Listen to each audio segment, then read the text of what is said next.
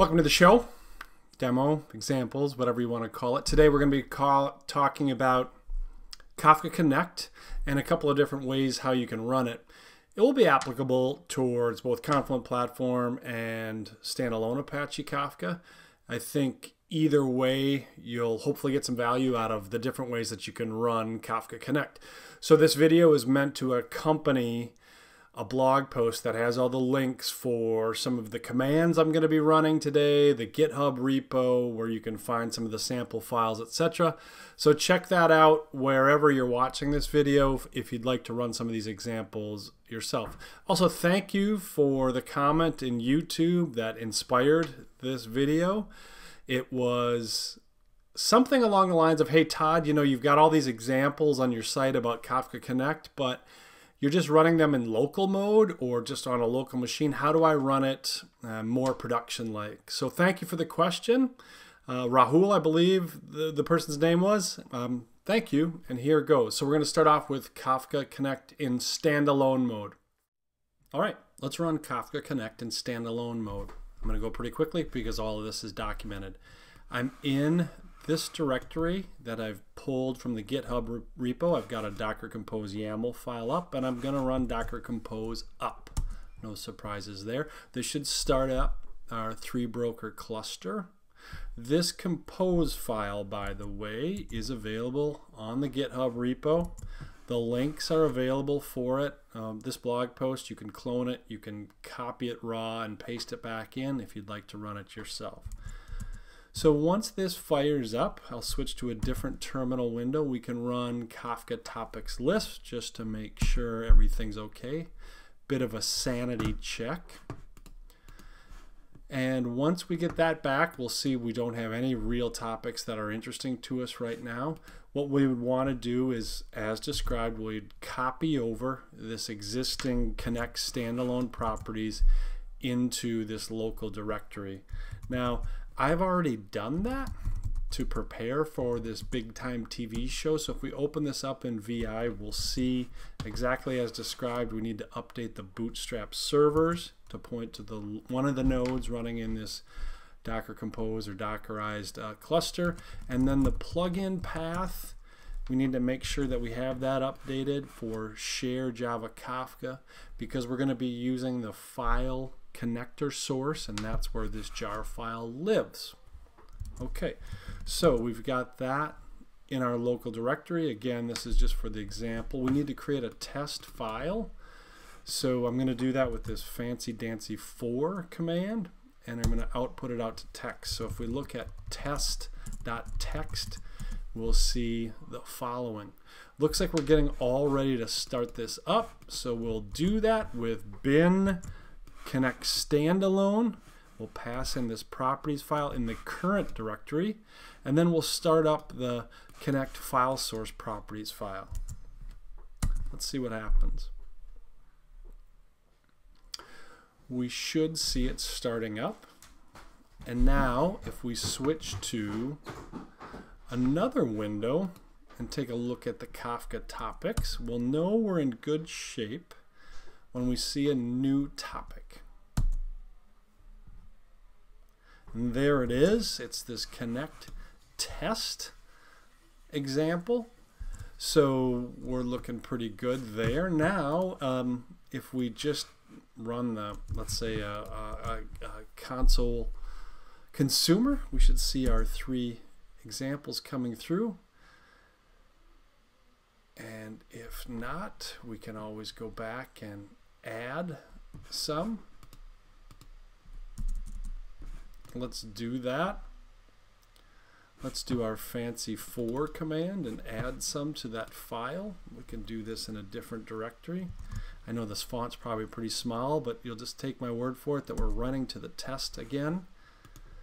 And now we're seeing this payload coming out. If we do it again, we'll see, we should see it again. So we're rolling. We're running in standalone mode. Hopefully that helps. Now again, this can be applicable towards Confluent or standalone Apache Kafka or other distros. But this is just another way to run outside of some of the examples that I've shown on this site. So there we go, standalone mode. Next up, distributed mode. Stay tuned. Distributed mode now. Again, we'll go pretty quickly. All of this is documented. Let me know if you have any comments or questions. I stopped and restarted the Kafka cluster. You'll see that in this window here. Next, if we run Kafka topics list, we should see 3 topics that I created, again documented. If we look at some recent history, you'll see these commands that I ran before starting the big time TV show. Next up, we should copy over an existing example.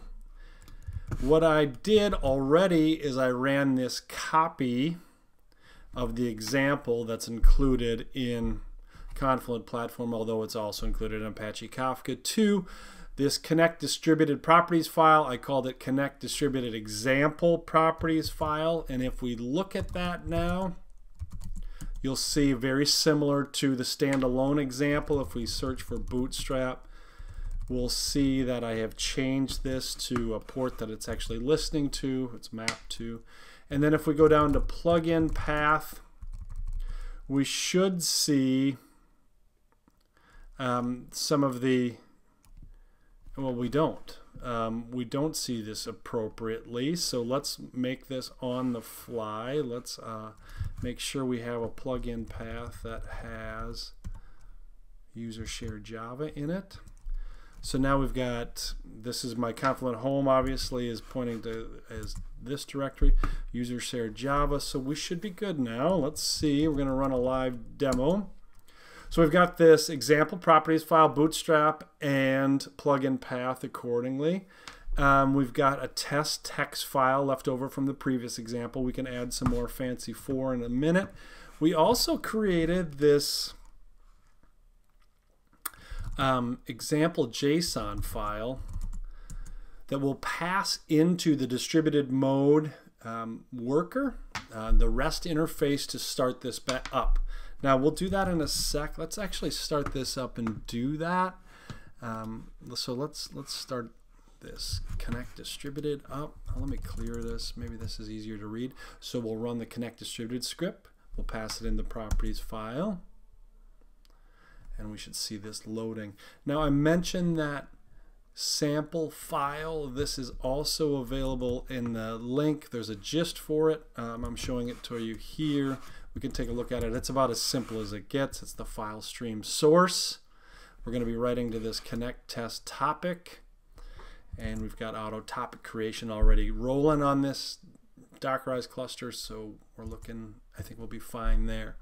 Now once this starts up, we can run some curl commands. We can say things like, do we have a 200 code back when we run this curl example? And yes, we see it here, or I'll highlight it 200, so we should be ready to go. Ready to go means we can paste in that JSON file looking like this.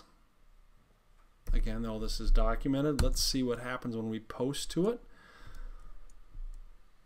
Looking okay so far. The real test will be as we can query the REST API of this distributed worker and see if we've got any running. We do. This local file source is running. So far so good. If we run the Kafka topics, we should see this connect test is now available. Good. We're doing just fine. Now we could use a couple different ways, Kafka Cat, or by default we've got this Kafka Console Consumer. We should start to see some things flowing through, or if it's set to latest, we'll need to add something to it. We can do that in this for loop. If we come back, we should start to see it happening. We can start seeing more and more data coming through. And we're off. We're running in distributed mode. That's it. Hopefully you found this valuable, worth the time. Again, you can apply all these concepts to some of the previous tutorials. And let me know if you have any questions, comments, or suggestions for improvement. Thanks. Have a great rest of your day.